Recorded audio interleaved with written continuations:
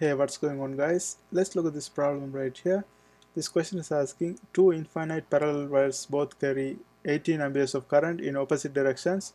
If the wires are 1.16 meter apart, determine the force per unit length between the wires caused by their magnetic interaction.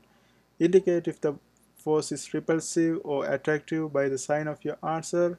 And also they have mentioned that answer should be in units of Newton per meter per mu naught. Okay, let's note this one down.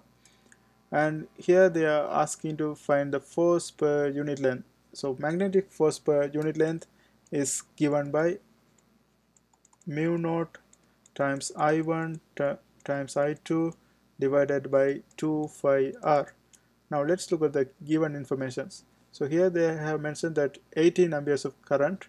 So both of the wires carries 18 amperes of current. So I1 and I1 and I2 is going to be 18 ampere. I1 is 18 ampere and also I2 also 18 ampere. And we have the distance, that's 1.16 meter apart. That's our R value. R is 1.16. So we can now go ahead and apply this one in this equation. And they have mentioned that we have to give the final unit in Newton per meter per mu naught.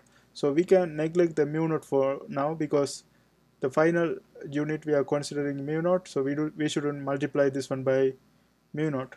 So we just keep this one separately for now, and I1 and I2 are same, so we can just put 18 square. Okay, I1 times I2, that's going to be 18 square divided by 2 phi times the R, that is 1.16, and it's already in meter, so we don't have to convert or do anything. And if you calculate this one, you should get 44.4536, right? And remember, there's a mu naught is there, right? So the final unit is going to be Newton per meter per mu naught.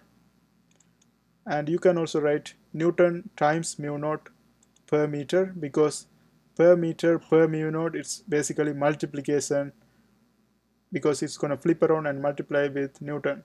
Since they have given in this format, I'm just keep this one as it is, like that, right? And this is going to be our final answer. I hope this helps. Thanks for watching.